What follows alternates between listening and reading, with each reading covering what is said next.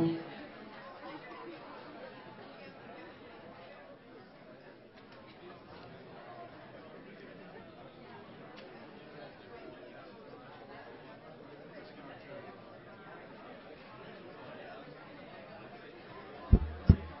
this work? Hello? Can everyone hear me? Hi guys. So I just wanted to make a quick announcement about a new social media app, which is basically an app that helps you connect to people who like to do similar activities to you at similar times. So like, let's say you want to go to a Thai restaurant, but your friends are not available. So what this app does is it basically finds 3 to 5 other people that can go with you from your like Facebook friends and like your friends' connections as well. So yeah, if you're interested, Professor Damodaran will send out a link afterwards. Thanks.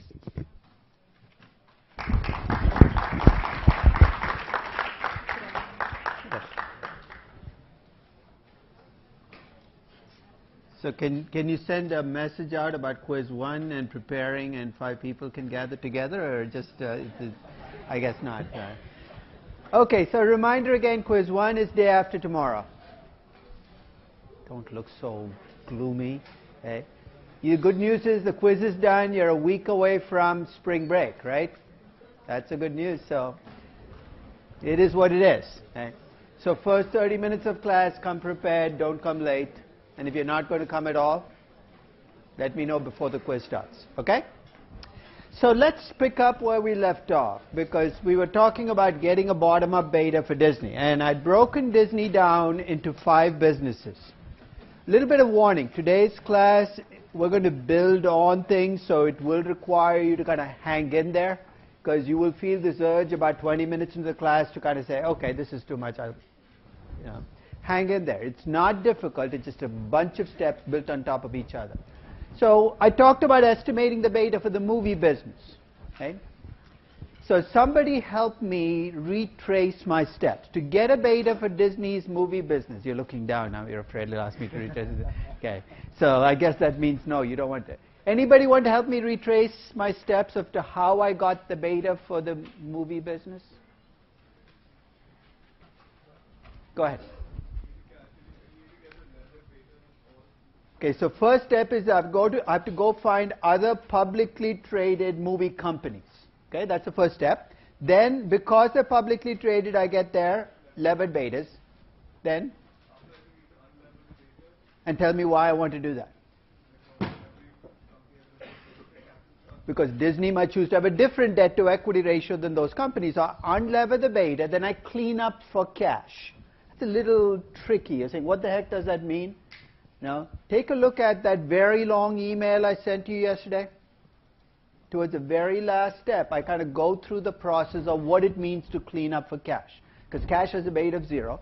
I come up with an unlevered beta for being in the movie business. That's my end game. It's called a pure play beta. And the unlevered beta for being in the movie business is right there. 1.0993. So I've got one of the 5 businesses down, and I want to do this for the other 4. You know why I picked the movie business to do this on? Because it was the easiest of the 5 to do it on. So I'm going to run into all kinds of crap on my way to the other 5, and along the way I'll take you for a journey of what I had to do. Question on? How many companies you should take while actually? Okay. That's actually a very good question. Is 2 companies enough? 4 enough? 5? Let's start with a very simple proposition. What's the law of large numbers? Savings and standard error. Does somebody remember the statistical equation on how much savings you get as a function of sample size? If I have 1 regression beta, let's say I have a standard error of 0.20. That's awful, right? If I have 9, and you'll see the reason why I picked 9, it's making your life easier even though you might not realize it now. If I have 9 companies in my sample, how much more precise is my estimate going to be than if I have just 1? There's a clue here as to why I gave you 9. There's a square root of the sample size. So when you have 9 companies in your sample, your standard error is going to be 1/3 of what an individual regression beta standard error. So already by going from 1 to 9, you've improved from, you eliminated almost 2/3 of your standard error. If you go to 25, obviously you'll get rid of 80%. If you go to 100, you're going to get rid of 90%. But notice as I go from 4 to 9, how much I'm saving. So if you can get 9, be happy. If you can get 25, be delirious. If you can get 100, start dancing. It's just the numbers. Yeah. That's exactly one of the great rules. The question was, doesn't that make the comparables less comparable? Right? Because if I go to 100, I'm going to get companies not like mine. One of the great things about the law of large numbers is what? As the sample size gets bigger, I can afford to get more and more sloppy about what I call comparable, because whatever's not comparable across the companies is going to start averaging out. So some may be doing TV shows on the side. And so as long as those differences are not in the same direction, the larger my sample size gets, the more sloppy I can get about similar companies. So if you have a small group of non-comparable companies, then you worry. If you have a large group of non-comparable companies, less to worry about. So the bigger your sample, the more you can get away with getting companies that are not quite like yours. So everybody with me so far? So I've got a beta for the movie business, 1.0993. Let me move on to the media networks business, which is a fancy word for the broadcasting business. Now, if you're in the US and you think about big broadcasting companies, there are 4 big broadcasting companies that come to most people's minds. Somebody name them for me? ABC, Roy, CBS, NBC, and Fox. And already you can see the problem I'm going to run into. In 2013, ABC was owned by Disney. NBC used to be owned by GE. You couldn't find it in GE. It was so small. Then it got owned by Comcast. You couldn't find it in Comcast. It was too small. CBS used to be part of Westinghouse. It then became an independent company, but it wasn't around for enough time for me to get a beta. And Fox, of course, is part of News Corp, and nobody can find anything in that company. It's like a shell game. So if I define comparables as those big broadcasting companies, I have a sample of 1. That's not going to help me. Desperation time. Here's my first ploy when I hit desperation time. I go up and down the food chain. What am I talking about? I look for companies that feed into the broadcasting business and feed out. I'll give you a couple of examples of companies I brought into my sample. Have you heard of a company called King World? It syndicates TV shows. It used to syndicate the Oprah show and Jeopardy and sell them to the broadcasting stations. So all they do is they buy shows, they syndicate them, they sell them. They make their money off the broadcasting business. When broadcasting does well, they do well. When broadcasting does badly, they do badly. I included that as one of the comparable companies. I included Nielsen. How does Nielsen make money? It measures ratings, and the ratings get paid for by the broadcasting companies because they want advertisers to know how many people are watching their shows. Nielsen makes it. Do you see where I'm going? I'm saying, look, if I cannot find a broadcasting company, I'm going to look for companies that make money off the broadcasting business, because my definition of comparable are companies that do well when I do well and do badly when I do badly. Hey, desperation ploy worked off. I ended up with a sample size of 26. I do exactly what I did with the movie business. I get an average beta, debt to equity ratio, unlevered cleanup for cash. Unlevered beta for being in the broadcasting business is 1.03. So I've got 2 betas down. Then I'll move to the theme park business. Yes? I'm sorry? We'll go to that. If desperation lets you stay in the US, why go looking for trouble, right? So the first desperation ploy, I found enough in the US, I didn't have to go looking outside, so I stopped that. Theme park business, I did the same thing. I looked for theme parks in the US and I found 2. One is Six Flags, which is a basket case. You don't want to include that in any sample. And the other is a company called Cedar something. Those of you from the Midwest probably know it's Cedar Plain, Cedar something. It has these theme parks in the Midwest. 2 companies. Again in trouble, right? Here, again, desperation time. Here I went global. Not postal, but global. What does that mean? I said, why am I staying focused on the US? What's the average beta across all US companies? Don't take too long. 1. What's the average beta across all European companies? 1. What's the average beta across all India? Do you see where I'm going? Betas are scaled around 1 no matter where in the world I go. So I see no reason to stay focused on the US. So here I said, let me go global. I look for theme parks across the globe. Here again, desperation ploy worked up. I ended up with a sample of 20. Many are European companies. For instance, the Lego theme park in Europe that is publicly traded. So I included that in my sample. Again, sample size kicks in. I take the average beta, clean it up, come up with an unlevered beta for being in the theme park business. And you're saying, that looks low? It is actually low. Theme park businesses by themselves are not that risky. What makes them risky is if you borrow a ton of money like Six Flags does to build its theme parks.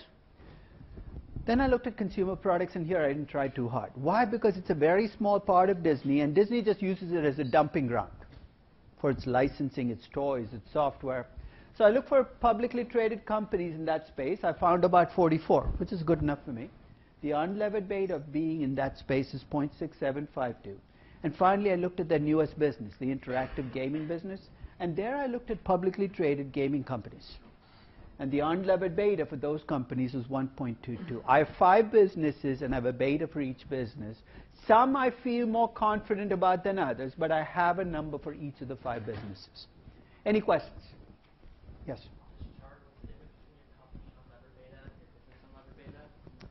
The company unlevered beta includes cash. So basically it gives me a beta for being a movie company.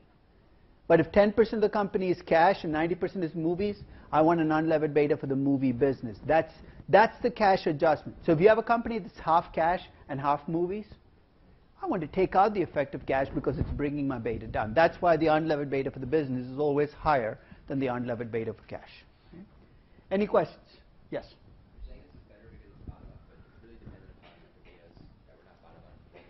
No, but remember, it doesn't matter. What's the savings of the... Even if every one of these betas is as imprecise as your regression beta, what's going to happen in average up? It's the averaging that does it for me. It's not that the regression betas are any better. They're all crappy. But this is one of the great things about the law of large numbers. You take 100 crappy numbers, you put them in a pot, you stir them up, you pull the average out. The average is magically precise. I never got this in my statistics class, but I think I get it now. What does it mean when you say there's a big standard error in my beta? Some of your betas are overestimated, some are underestimated. When I average out my mistakes. That's as simple as that. So no matter what kind of regression beta you have, I can always beat it with a bottom-up beta. So the advantage you gain here is you get the law of large numbers working in your favor. And here's another advantage. When did Disney enter the interactive gaming business? Probably 2 years ago. You see where I'm going next? If I run a regression beta, it cannot reflect the new businesses I'm getting into, but because I get to pick what businesses you're in, not only can I reflect the businesses you're in today, I can even be proactive. So if you tell me I plan to be in a new business next week, I can bring that into your beta. I regain control of this process when I use a bottom-up beta. And all of this needs betas for individual companies. 20 years ago, that would have been a lot of work. 30 years ago, it was close to impossible. That's why I asked you to kind of get acquainted with Capital IQ, because you go to Capital IQ, pick any sector, you can pull up the betas for every company in the sector, do this yourself for any group of companies anywhere in the world. So I've got the unlevered beta for each of the 5 businesses. What's the next step? What do I need to do next? I need to lever the betas, right?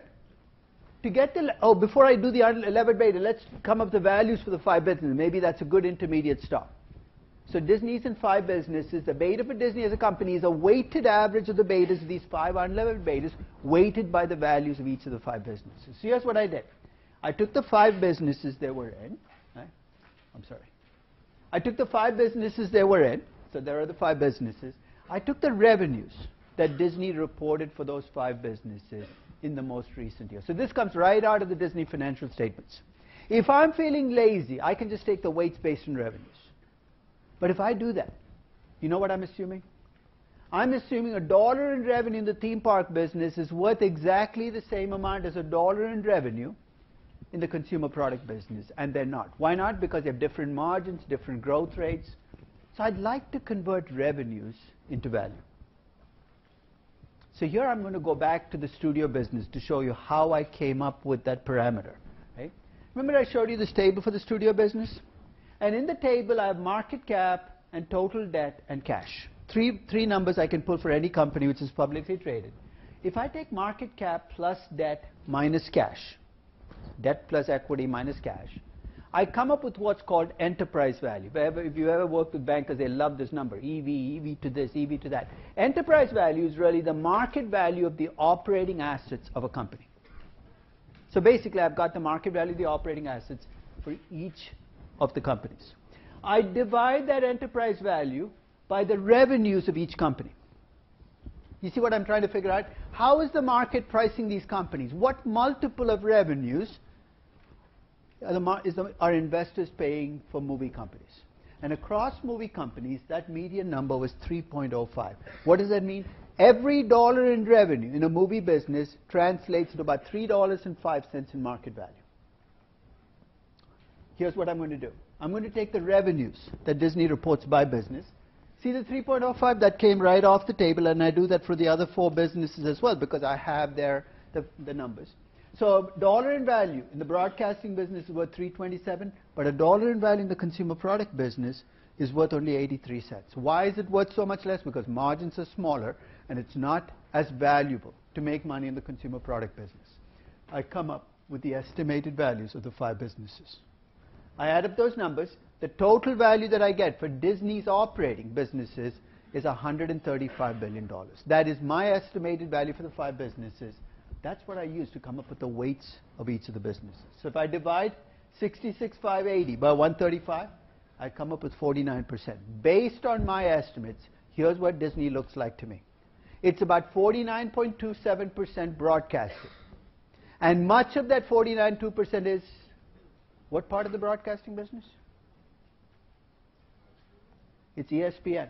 You take ESPN out, big chunk of that 40, and that's why people are freaking out about ESPN kind of shrinking.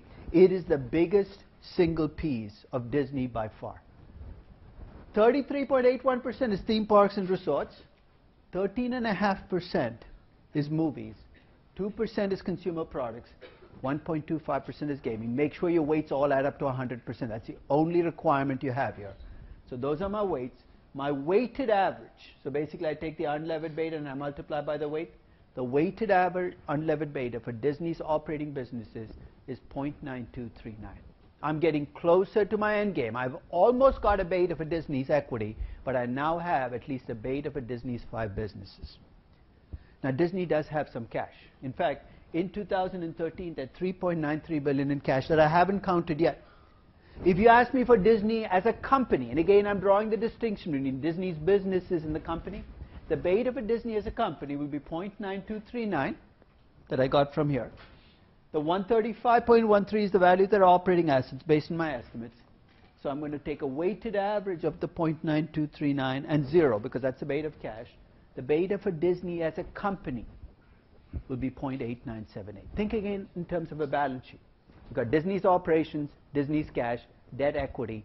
I now have a beta for both Disney's operating businesses and Disney as a company. And the last thing I need to do now is to bring in the debt to equity ratio. Once I do that, I'm home free. I'm going to get a beta for Disney's equity without ever looking at a single regression beta for Disney as a company. Any questions? So I need a debt to equity ratio, but here's the problem. What's the debt to equity ratio we said we should use to come up with a levered beta? A market debt to equity or a book debt to equity? You got a 50-50 shot. 2 days before the quiz. It shouldn't be a 50-50. It should be 60-40, maybe 70-30, maybe 100-0. Market or book? It should always be market value. Why? Because betas are market concepts. It's how you raise money. You need market debt, market equity. And now I'm going to have a problem. You know why?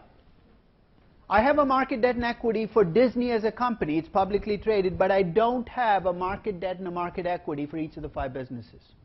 How come? They're not traded. Right? Disney theme parks doesn't get traded separately. ESPN doesn't get traded separately. So what I had was a market debt to equity ratio for the company.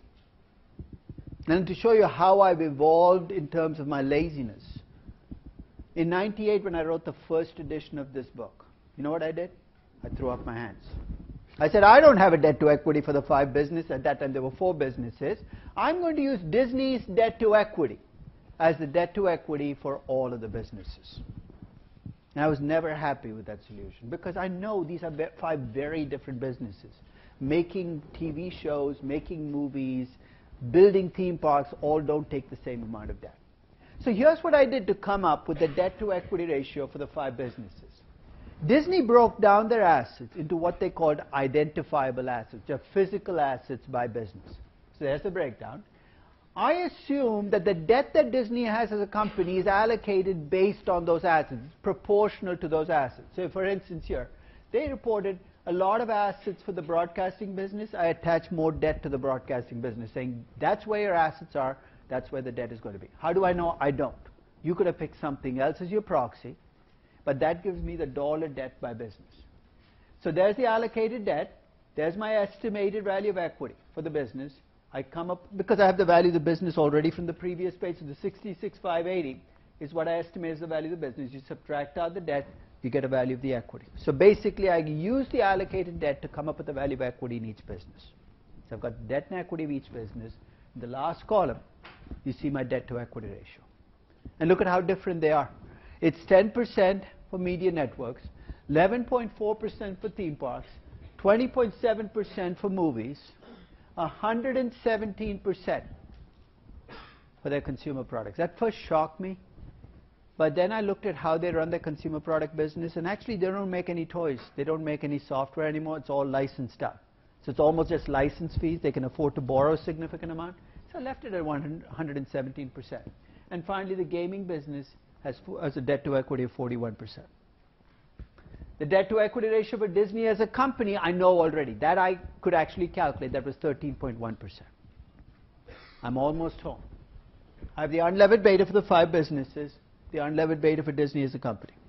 I have the debt to equity ratio from right there for each company. I come up with the levered beta for each business. There it is. And a cost of equity for each business. Let me repeat the steps. First step in the process, I broke Disney down into 5 businesses. Actually, I let them break themselves down into 5 businesses. Second step, I got the unlevered beta for each of the 5 businesses, using that process of finding public companies in each space. Third step, I took a weighted average of those unlevered betas using my estimated values for each business. Fourth step, I took the debt, I allocated across the businesses, came up with the debt to equity ratio for each business. Fifth step, I come up with a levered beta for each business. Yes? It is. So the debt does include leases. R&D, I don't know. What R&D does Disney do that has multiple? So there is no R&D for Disney. If this were a pharmaceutical company, it might. I did it just for leases. The debt you see for Disney already incorporates leases. But there's no. Yeah, I don't think it will make much of a difference. Unless you have a huge operating lease company, in which case it will make a difference. But then do it for all the companies. You can't just do it for your company.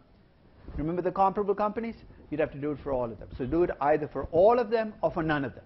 Right? You can't take an intermediate step. I have a cost of equity now for Disney as a company and each of its 5 businesses. Yes? Why is the proportion of the debt in this one different than the proportion of the Disney? That is proportion of, that's actually the proportion of the total value. So that those are my estimated values for each business. The debt I'm allocating based on where you tell me of your physical assets. I'm assuming that you borrow money for land and building and equipment, but not for generic brand name. So that's the reason you have different allocation mechanisms. But if you got stuck, you could actually use the same mechanism that I did on the previous page to allocate debt as well. Sometimes that's all you might be able to do. I have a cost of equity for Disney as a company and for each of its 5 businesses. Let me tell you now, this has been a long ride to get to this page, but I'll tell you why I need this page. Okay? Let's assume that you're the movie guy at Disney. You know the movie guy does, right? He hangs out in Hollywood, goes to parties, so you got the fun job. I'm the CFO of Disney. What do? I tell you no. That's my job. I'm the number cruncher in a creative company. You know how popular I am. So I hang out in my office. I have guards outside my doors because I'm afraid one of the creative guys will come in and beat me up. So you're the big creative guy. You come into my office like any movie guy comes. You don't knock, you just bust into my office like my daughter does. And you tell me you have a new movie you'd like to fund. Ready with your job? So here's the new movie. Let's give it a name. Let's call it Lone Ranger 2. This time without Johnny Depp. You kind of learned your lesson. Ready?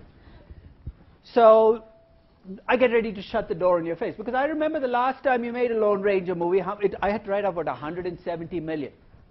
I said, get out of here. You say, this time we've looked at the numbers, you tell me. Which tells me something about last time, but let's not go there. And this time, I think we can make a 9.5% return on equity. No movie guy talks like this, but act like you do. I had 5 MBAs, they've crunched through the numbers, they've come up. See why I picked 9.5% as your return on equity? Go back to the previous page. 9.5% is higher than the cost of equity for Disney as a company. Right? So the rule is you should take projects that make more than your cost of equity. You follow that rule, you're beating the cost of equity, but it's lower than the cost of equity for the movie business, which is 9.92%. Do you see the question I'm posing to you?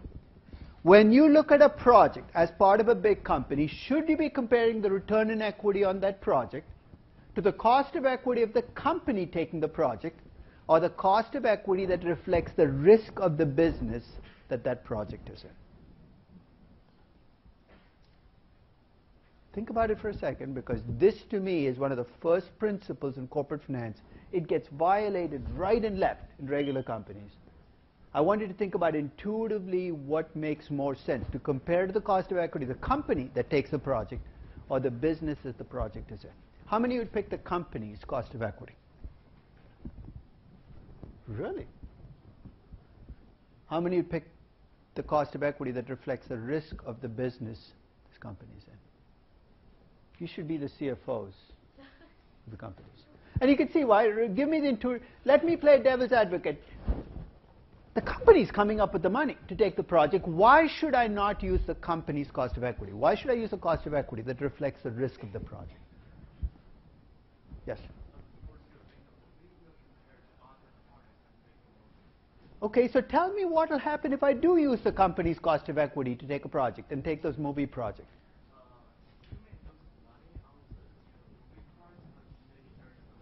In other words, I'll be subsidizing my movie business by doing what? By letting my safe businesses fund my movie. You're saying, what's wrong with that?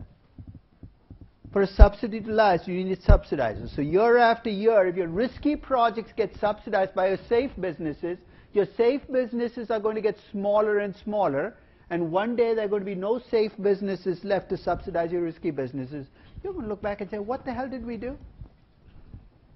It's corporate finance 101. When you look for a hurdle rate, you have to come up with a hurdle rate that reflects the risk of what you're doing, not the risk of the entity looking at the project. You can be the safest business or company in the face of the earth, but if you're going into a risky business, you should be demanding a much higher cost of equity for going in there, because the risk is there. It's not going to go away just because you're looking at the business. Half of all US companies, and these are large US companies, use one hurdle rate across the company. In other words, they violate this principle on a daily basis. And there are two reasons for it. One is, how do most companies get betas? When I asked the banker, where do betas come from? What did he say? It came from Bloomberg, right? How many betas can you look up for? So when I ask you for a beta for Disney, what do? You run to the Bloomberg terminal, you type in Disney theme parks, and what do you get? No Disney theme parks. Is it Disney movies? No Disney movies. The only beta that you can get is a beta for Disney as a company. So if the only way you get betas is from a regression, you are trapped. You can get only one beta for the whole company. You can't get betas for the pieces. That's the first reason. Here's the second one. Every time you bring this up, that different parts of a company should have different costs of equity, different hurdle rates, you get a political blowback from the businesses that feel that they'll now be at a disadvantage. I'll tell you a story. About 20 years ago, one of my students went to work for the Gap. This was when the Gap was just on the verge of expanding. In fact, at the time that he went to the Gap, every store that the Gap opened was another Gap mall store. That was a typical project. Every project looked exactly like the previous one, and the Gap had a hurdle rate of 18%. Don't even ask me where that came from, but that was a hurdle rate, 18%. They might have made it up for all I know. But every project was exactly like the previous project. When he went in, they were on the verge of opening 2 new divisions. One was Banana Republic, and the other was Old Navy. I don't know how many of you are familiar with the Gap, Old Navy, Banana Republic concept, but this guy called me from his office, and he was very excited about these 2, and he described the businesses to me. And if you know enough about these 3 businesses, you can probably tell me something about what kind of hurdle rates they should have. Remember, we went through this process. Okay? So you got Banana Republic, Gap, and Old Navy. If you were thinking in terms of discretionary, non-discretionary, which of these companies should have the highest betas and which one should have the lowest betas? Justin? Why? Okay, Banana Republic is just Gap clothes marked up by 35%, but you don't have to deal with the riffraff. Right? A little fewer people around, you feel more special. Right? Which is nice, but it's going to come up with a higher hurdle rate. Old Navy is Gap clothes knocked down 30%, but you deal with a lot of riffraff. So we went through this process, and we kind of agreed that you should probably have a 20% hurdle rate for Banana Republic, and 18 for Gap, and 16 for Old Navy. He said, that sounds good. I'll bring it up at the divisional head meeting next week. I knew exactly what he was walking into, but I didn't want to tell him. I said, call me after the meeting, tell me how it goes. So he calls me after the meeting, he says, it did not go well. So what do you mean? He said, I brought up this idea of having different hurdle rates for the 3 divisions, and one of the divisional heads did not like the idea at all. I said, let me guess. Who was it? Who do you think it was? The Banana Republic guy. And I said, what did the CEO? At that time, the Gap was headed by Mickey Drexler, one of the legendary mercantile CEOs of all time. So what did Mickey say? He said, well, he really likes Banana Republic right now. He doesn't want to get this guy all upset. So he said, let's let it ride for a couple of years, and we'll come back to this. And you can see this conversation being repeated in big business after big business. Nobody wants to confront this issue. So what happens? Safe businesses subsidize risky businesses. And you know who the worst culprits are? This? Banks like to dish out advice to other people. Banks, especially big money center banks, are the worst culprits when it comes to this process. Because for 20 years, what have banks done? They've got their risky business, like trading, hedge funds. And what are they funded by? Their old, boring commercial banking business. And they use one hurdle rate across the bank. And they say, how come a banking business keeps getting smaller? This isn't the magic. That's exactly what will happen if you keep making it subsidize your riskiest businesses. So I want you to hold on to that idea, because wherever you go to work, this is going to come up, because this is fundamental in corporate finance, that the risk of a project should determine its discount rate, not the risk of the entity taking the project. So by using bottom-up betas, not only do we get more precise betas, we get this unexpected bonus. Is if you give me GE, what can I give you back? The betas for each of its 26 businesses. You think that's not that useful? What's GE trying to do right now with its 26 businesses? Has anybody been reading the news? It's been trying to sell them, right? Appliance business, the capital business. To sell the business, what do you have to do? You have to value the appliance business. To value the appliance business, what do you need?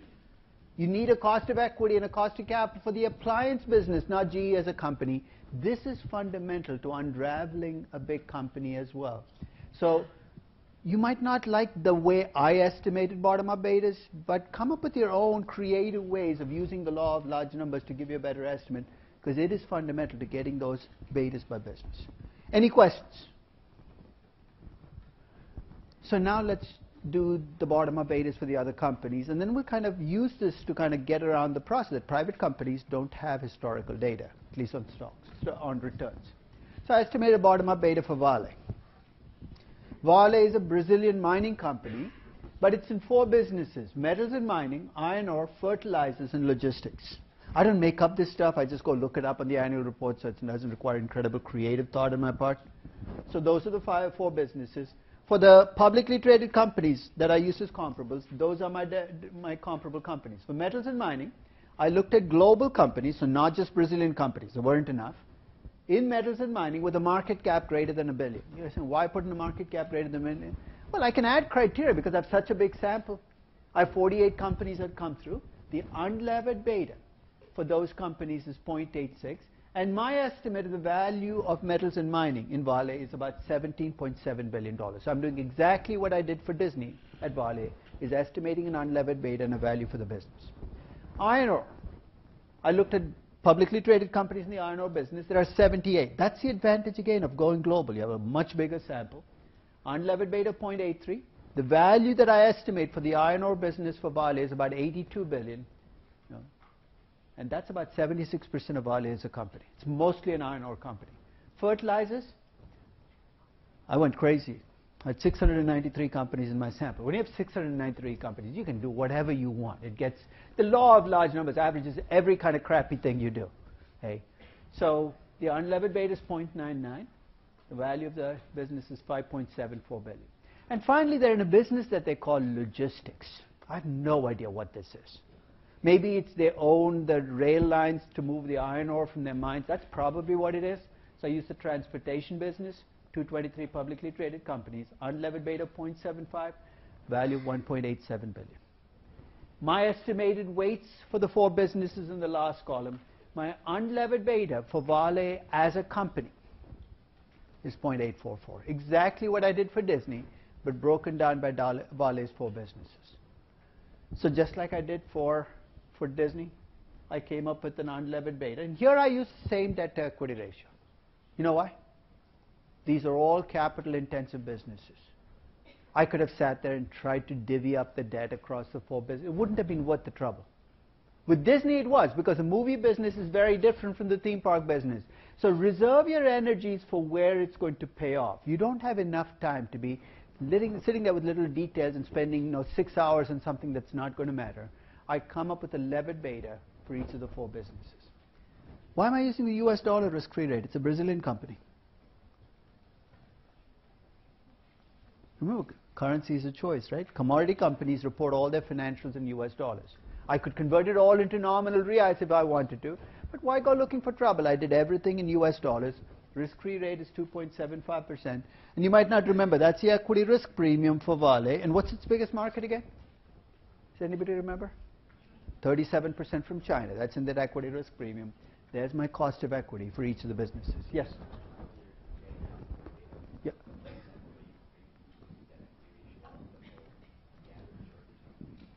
I actually do the averaging and then do one. So the question was, when I get 20 companies, there are 2 ways I can get an unlevered beta for a business. I can get the unlevered beta for each company and then take the median of the unlevered betas.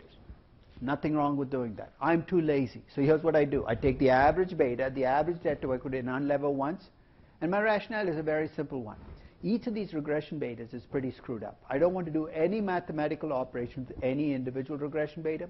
By averaging first and then unlevering, I actually think I get a better estimate than unlevering each one and then averaging. But it's not a financial reason, it's a purely statistical reason. Okay?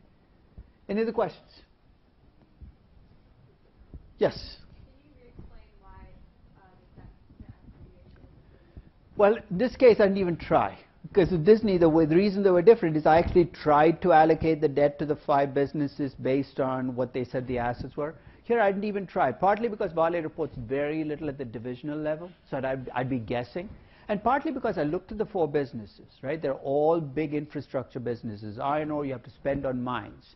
Logistics, you have to put rail lines in, you have to so every one of these businesses probably requires a huge amount of investment. So I said, I'm going to assume that they all have the same debt to equity, unless I have reason to believe otherwise.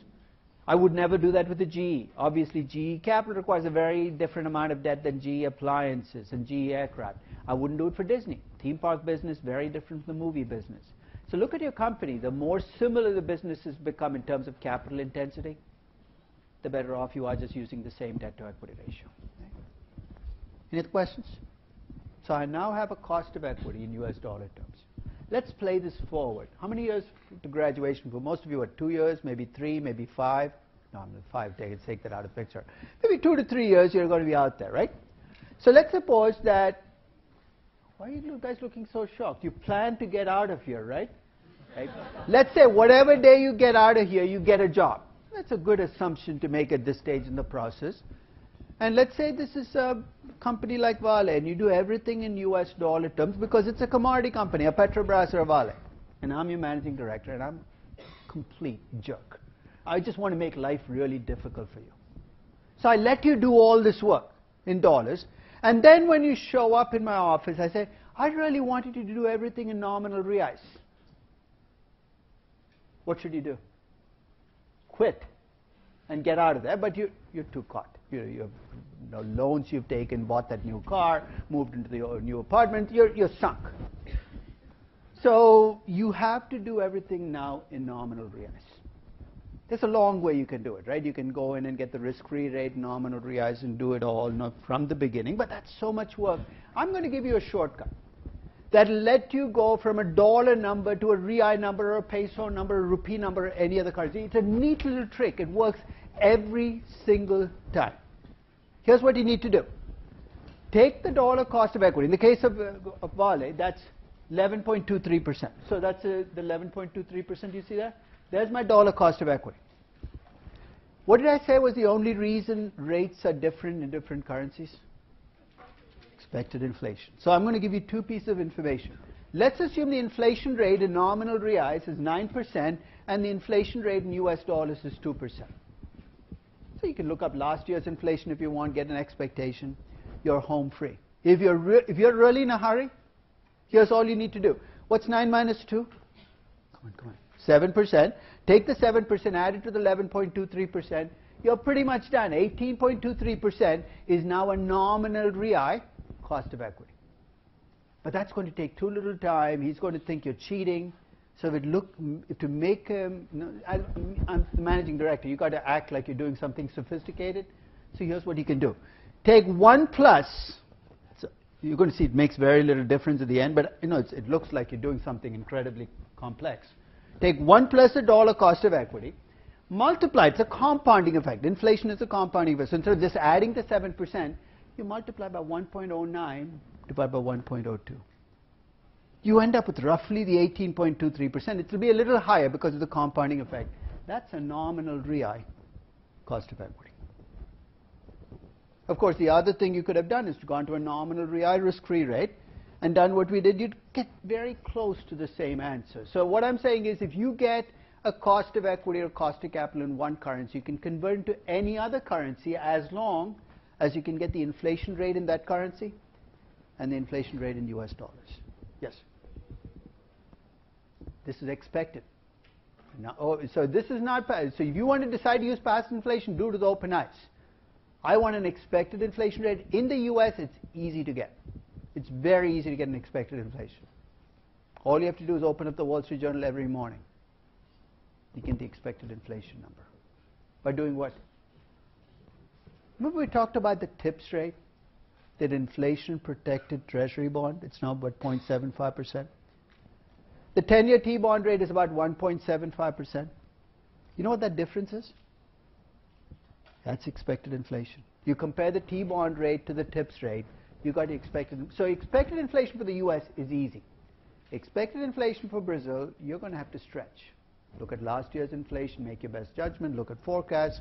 World Bank actually forecasts inflation for the next 5 years. I can give you lots of sources to go look it up, but whatever that number is will now go into the numerator, and you got your any currency you want. As I said, it's a neat trick because we live in a world where people change their minds about currencies all the time. So you're talking in rupees and all of a sudden they want to talk in dollars. You have to be able to make that mid-course correction, and all you need to do is take inflation out of the picture or take that difference in inflation and you can move from currency to currency. Any questions about Vale's cost of equity? So let me do Tata Motors and Baidu. These were my life got a little simpler because both these companies, in my view, are single business companies. Tata Motors is in the automobile business. Baidu is in the search engine online advertising business. For Tata Motors, I looked up 76 publicly traded automobile companies, gained globally. You're saying, why don't you just look at Indian automobile companies? I get a sample of 2. Doesn't help me. So I looked global. The average beta for those companies was 0.8601, and I used the debt to equity ratio for Tata Motors and the tax rate for India, 32.45%. The levered beta that I get for Tata Motors is 1.10. In rupee terms, the cost of equity is 14.49%. Yep. That is the company's debt to equity ratio. It's only in single business, so I don't have to allocate the debt. There's nothing to allocate it to, right? So allocation applies only if you have multiple businesses. And for Baidu, I use the beta of global companies that derive most of their value from online advertising. So this includes the Googles, the Facebooks of the world. The unlevered beta is 1.30. I use the tax rate for China, 25%, and the debt to equity ratio for Baidu, which is very small, 5.23%. I've got a levered beta for Baidu, 1.356. Yes? Same way I did for the studio business, right? What did I do? I took the levered betas, I took out the debt to equity. Remember how I did it for the studio? Go back and look at the studio business. It's actually the template. Anytime you see me give you an unlevered beta for a business, I went and looked up 76 levered betas. Then I got the debt to equity ratios. I cleaned up for the debt, corrected for cash, came up with an unlevered beta. Because they have different debt to equity ratios, right? Your company's debt to equity ratio can be very different from the industry average. So let's say the typical automobile company is 80% debt and you have only 30% debt. I can't just use the levered beta for the automobile business because I have far less debt. So that's the whole reason you unlever and relever, is because you're correcting for the fact that every company doesn't have the same debt to equity ratio as the industry average. And I have a cost of equity in Chinese renminbi here of 12.91%. So you can see it's the same process being played out. Disney and Vale and Tata Motors and Baidu. What are the 2 companies I haven't done yet? One is a bookstore. I'll come to that because that's a tougher case. The other is Deutsche Bank. So I started in Deutsche Bank, and I said it was in 2 businesses.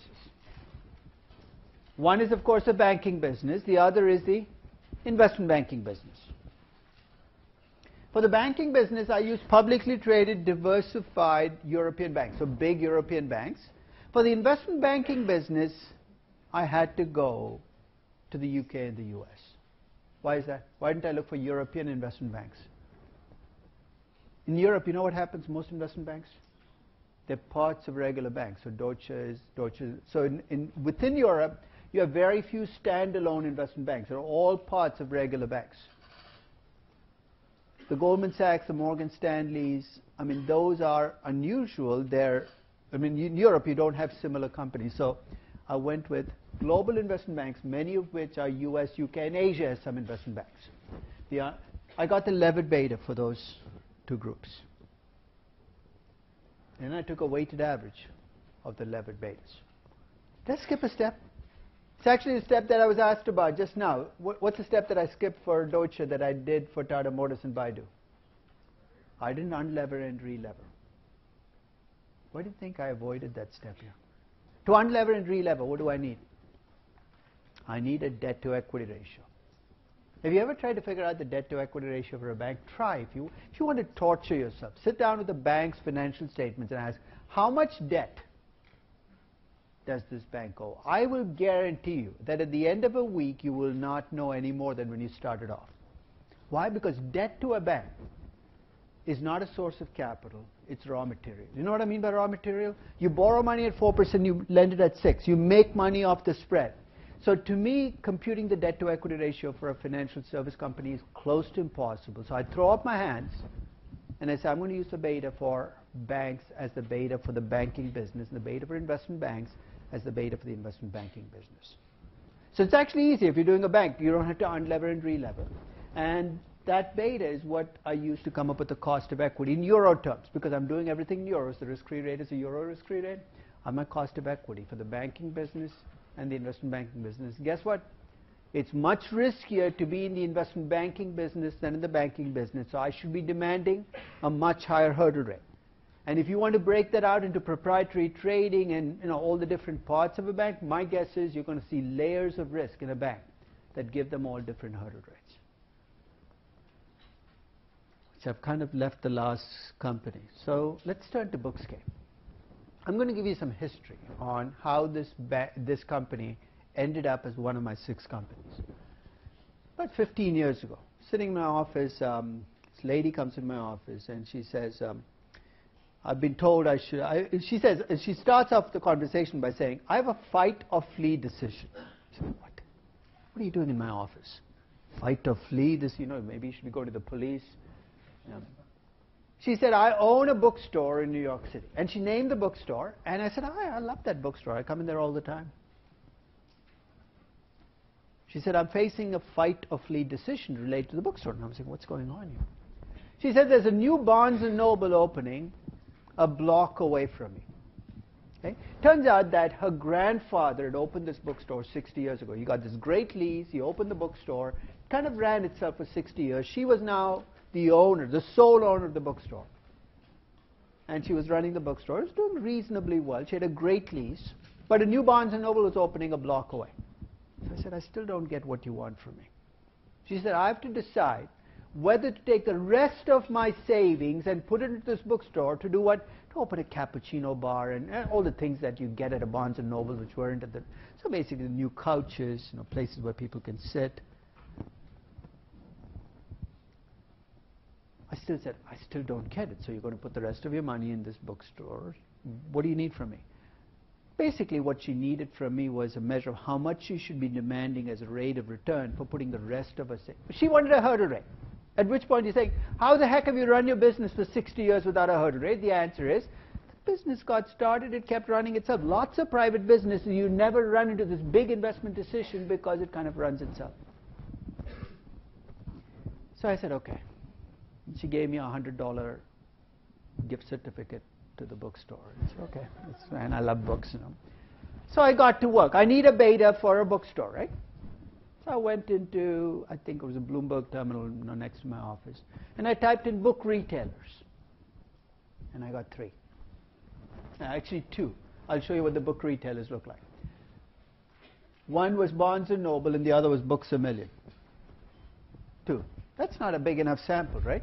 So I did my first ploy, which is to move up and down the food chain. The food chain in the publishing business, or the book business, is publishers. So I went looking for publicly traded publishing companies.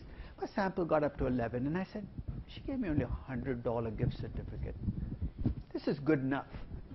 Maybe a $100,000 gift certificate, I'll go for a bigger sample.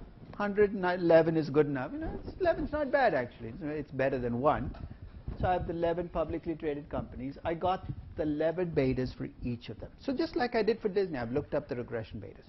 The average beta, or let's say with the median beta across these companies is about 0.81. The median debt-to-equity ratio is about 21.41%, and corrected for cash, the unlevered beta that I get for being in the book business is 0.76. Up till now, I've done exactly what I did for Disney, right? I looked at the business she was in.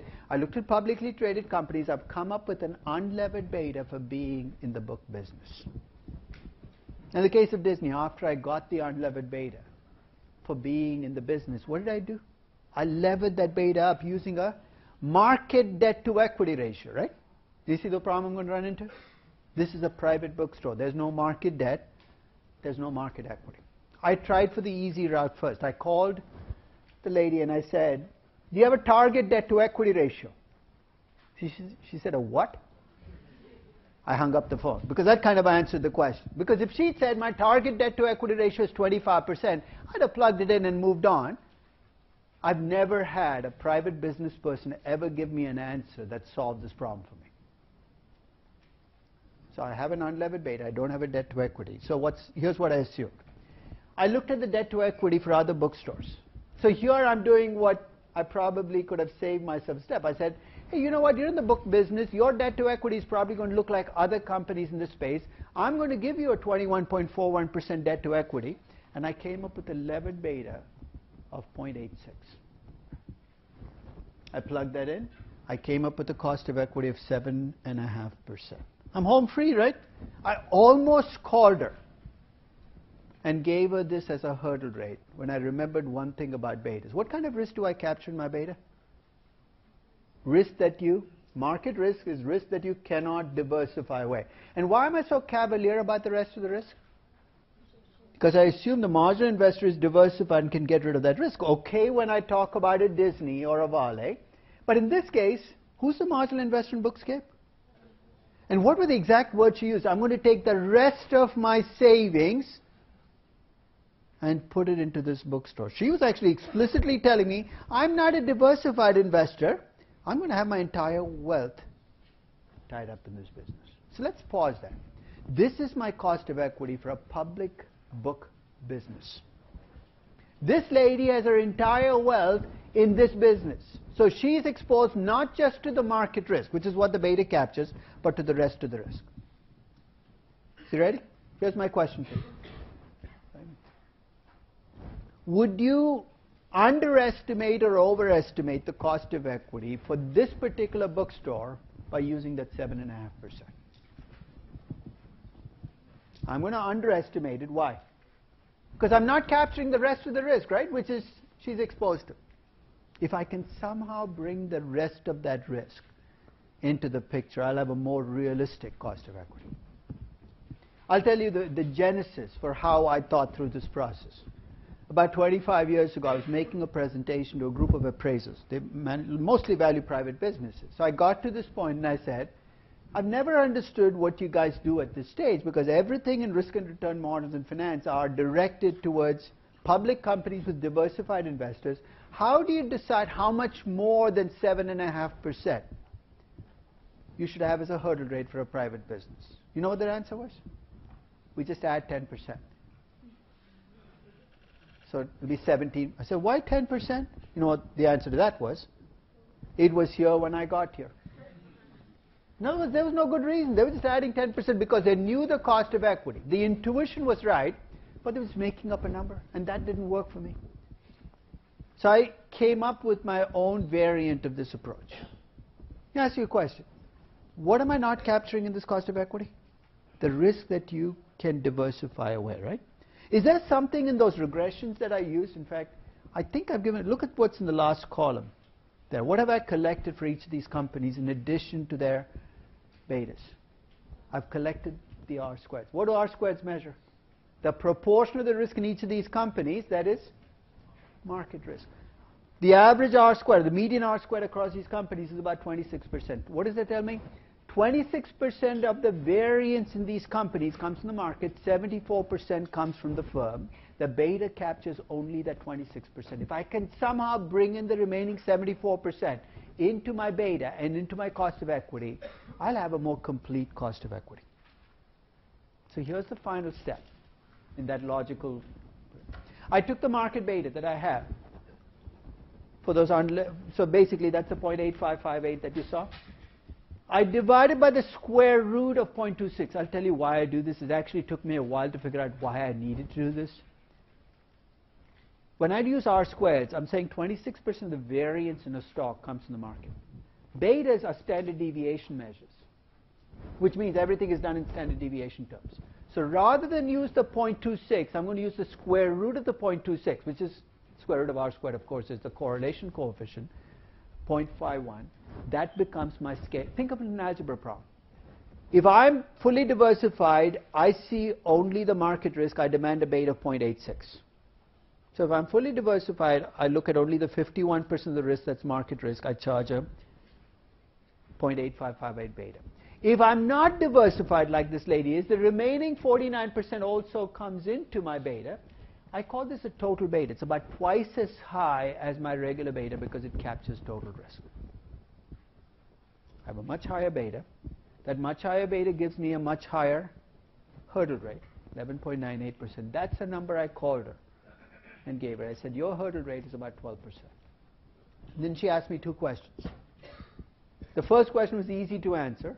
The second I knew the answer to, but I could not think of a kind way to give that answer. So here's the first question she asked. So I tell her, your hurdle rate is 12%. She kind of got it. I didn't have to go through betas and market risk. She kind of, 12% sounded reasonable to her. She said, what's Barnes & Noble's cost of equity? I said, publicly traded book chain. So what's that cost of equity going to look like? It's going to be closer to the 7.5%, right? Because they're publicly traded, their investors can diversify away risk. So I said that cost of equity is about 7.5%. You see what the second question is going to be?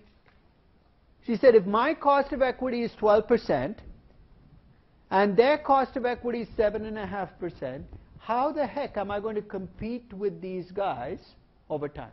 You see why it's so much more difficult? Because you need to make 12%. So when you make investments, you need to make a much higher return. Barnes & Noble can look at that same investment and jump in. What's your honest answer to that question? You cannot. This is like climbing. It's not just capitalism. It's just that if you're an entrepreneur, you're inefficient about the way you bear risk. You're climbing a mountain to get to the same spot that the other guy got right off. It's not fair, you're saying.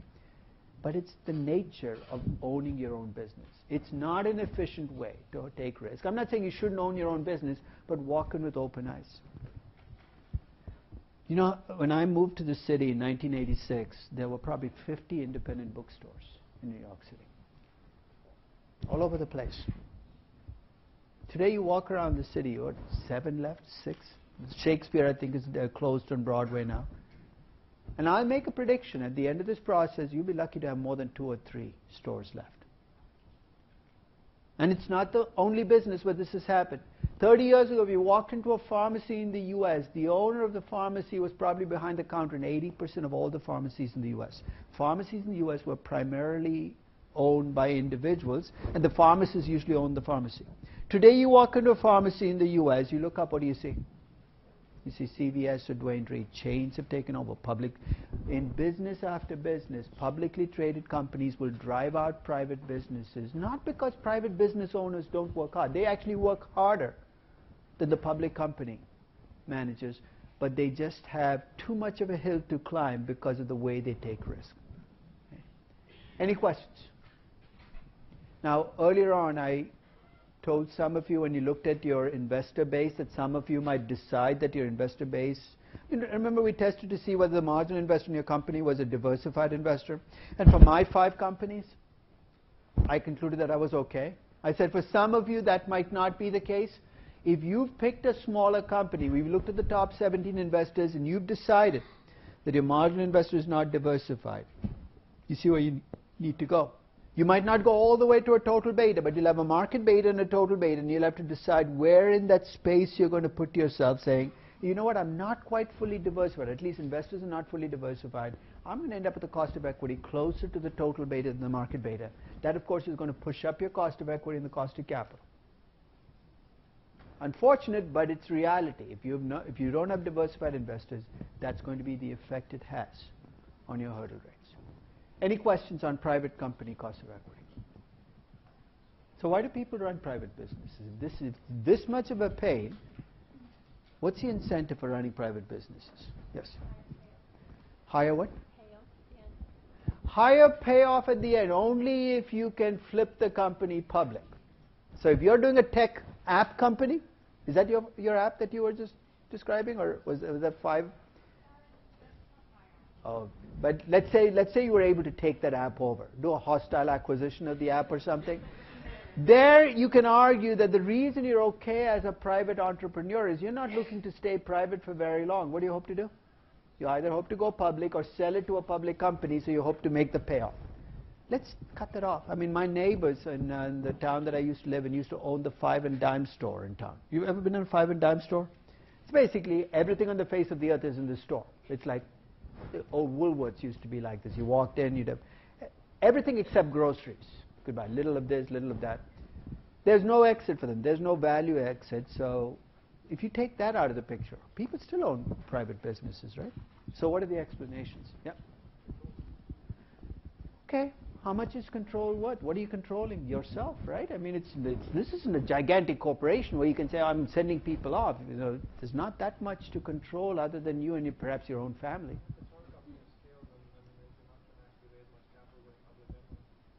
You're never going to go public. Let's take that out of the picture. You can't go public. You know you're making less than if you took the money you've invested in this business and put it in a mutual fund. That's pretty much what I'm saying. But you keep doing it. or I call these emotional dividends. There's nothing wrong with it, right? I mean, there is this thing about running your own business and building it, and there's nothing wrong with running a business for emotional dividends as long as you're honest about the reason that you're doing it. Because if you bitch and moan about how you make a lower return than you could have made, just stop. Just sell the damn business, put in a mutual fund, let's get it over with. So if you're going to run this business, do it because you truly enjoy being your own boss. Truly enjoy building a business. Yeah? So that's one. Yeah. That could be, you could say, look, if I become a public company, I have disclosure requirements, and in fact, you could argue that this can actually affect even a company which is worth $60 billion, like Uber is. Maybe why go public if you can stay private and get all the privileges of being a public company without ever going public? But for really small businesses, you're going to get regulated no matter what, right? You still have all those things, but you don't have lawyers to do it for you. I mean, running a private business is not a picnic. I know entrepreneurship is really hot right now, but you have to recognize that especially in businesses where there isn't that escape hatch of being able to sell your business, flip it, that exit, you're doing it not just for money anymore. You're doing it for the emotional dividends. Or you are a niche business. You know what a niche business is? A small enough business, a public company will never be able to enter that space. There's a bookstore, I don't know where it is, 23rd, 24th Street, called the Mystery Bookstore. Okay? And all that, it's a small bookstore, and all it sells are only mystery books. And I swear, the person who runs the bookstore, the owner who sits behind the counter, has read every single book in the bookstore. So you walk up to her and say, you know what, I like Sue Grafton. She says, have you tried these 3 authors, Kathy Reichs, so and so, because they're you try to go to Barnes & Noble, and I like Sue Grafton to the cashier. What does the cashier say? Who the heck is Sue Grafton? Why are you telling me, right? Just pay for the damn book, get out of here. Okay, so the reality is that there will be niche businesses where private companies will continue to operate, especially personal service businesses. So they're not going to completely disappear, but they will get smaller and smaller as an economy gets bigger. And this is starting to happen in Asia and Latin America, and it's making people nostalgic. Right? Because Asia and Latin America historically, and much of Europe too, most businesses were privately run. The mom and pop operation, the owner was behind the counter. There's something that we like about that, but it's still an inefficient way of investing your money. And you've got to be able to get over that. Yes, sir. Well, you also get to keep all your losses. Right? So in a sense, you're the sole equity investor, you get to keep all the profits, you get to keep, so what? That's not true. Let's say you sell half your business, you keep half the profits, right? Yeah, what happened to the money that you got when you sold half the business? It didn't go into a trash can or under the ground, you invested it elsewhere. You're going to get profits anyway. In fact, what am I saying right now? The profits you make from a private business will be less than the profits you'd make if you sold the private business and invested it in a mutual fund.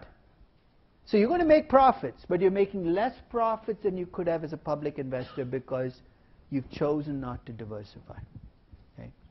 So it's a tough question to answer. Why do private businesses continue to exist? But they will. I think they will stay on, but they will be a smaller and smaller segment of each economy.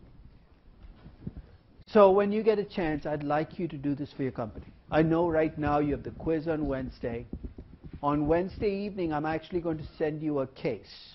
You might not know this case is coming, but it's been on your Google Calendar. The case is not due till March 30th. So why am I sending it to you right now? Because I know in my heart that you will not look at it till March 28th. Okay? I want you to read it at least. So please, this is all I want from you. I want you to read the damn case before you go on spring break. Don't work on it, just read it. Let it fester in your brain. Don't leave yet. I have like 6 minutes. I'm not going to let you out in 6 minutes early. Okay? So, but I want you to think about that, and I'll tell you what the quiz is going to look like. Oh, actually, why should I? Have you seen the past quizzes? Do they all look the same? What's the first question? It's always a multiple choice question mostly. Right? Half a point each. Same pattern. What's the second question? It's either on a regression or it's got something to do with risk-free rates and equity risk premiums.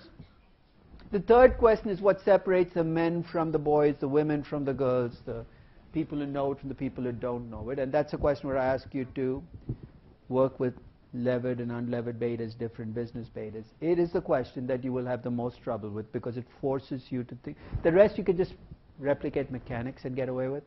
The third question, I'll always find a way to throw in a twist you might not have seen before, and you'll have to be able to deal with it. It won't be a difficult twist. It just means you can't copy from a previous quiz. That looks just like that. It'll look just like that quiz except for a little twist. So if you just copy the answer down, it's not going to work. So do go through as many practice quizzes. And when I say go through, don't look at the problem, look at the solution. Look at the problem, look at the solution. That's not going through a past quiz. Because that will give you this false sense of, I get this, this is so easy. Oh, that's exactly what I'd have done, right? It's not what you'd have done. So what I want you to do is actually take a quiz, try it, get stuck. You will get stuck, and try to get unstuck on your own. It's really tempting to look at the solution, try to avoid looking at the solution and work it through, because you will get stuck on the quiz, and with 30 minutes, you've got to get unstuck, because if you stay stuck, time's going to fly by. So I will see you on Wednesday. You have a question? The question was, can you use iPads? You can bring in iPads and use them with no Wi-Fi. Okay? iPads, no Wi-Fi, no laptops.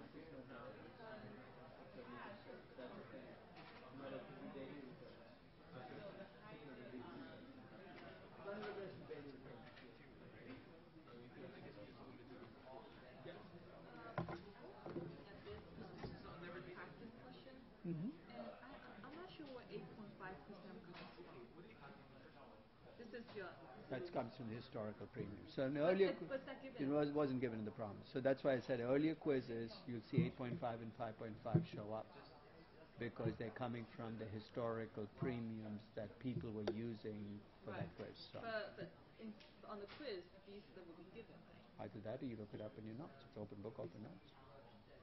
Okay. So for the U.S. right now, that.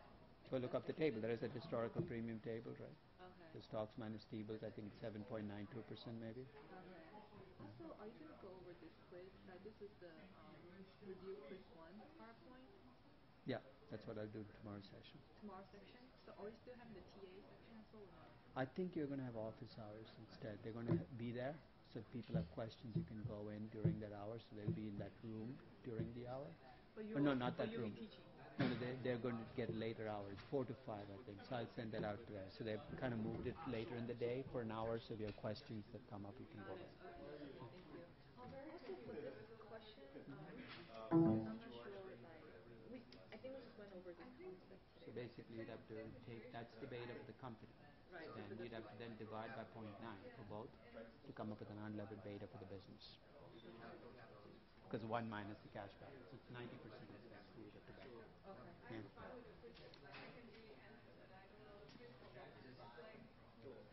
Your question? Yeah. What's the question? Logic question. The What's- principle behind it. What's the logic question? Leverage and leverage beta. What about it? Maybe it takes some time. No, tell me what's the logical problem? I really have to. So leverage beta is I understand it's like a market. You know, levered beta is the beta for your equity. Unlevered beta is the beta of your business. That's it.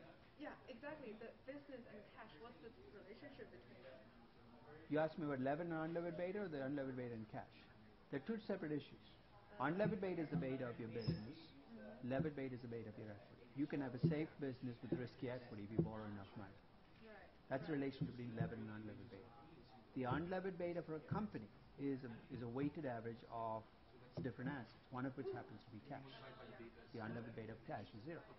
So if you're in two businesses, one is cash and the other is a risky business, the unlevered beta for the company will be a weighted average. So that has nothing to do with levered and unlevered betas. You're on the asset side of the balance sheet. So think of it as a financial balance sheet. On the asset side of the balance sheet, you have all these assets. You have the unlevered betas for all the assets. The unlevered beta for the company is a weighted average of the unlevered betas for all the assets. Now you have an unlevered beta for the company. Then ask you what's the beta for your equity. That's when you got to bring in how much you borrow. And if you borrow a lot of money, you can take a safe business and make it risky. So the minute you say levered beta, it's got to do only with the equity side of the balance sheet. Unlevered beta has to do with what do you own, how risky are they, weighted averages. Okay? Yeah. So take what we did today, because that's very much what we were doing. With Disney, we broke it down to 5 businesses. We got the unlevered betas for all of them. And then we said, how much have you borrowed? Because that affects my equity beta. The levered beta captures how risky equity is in the company.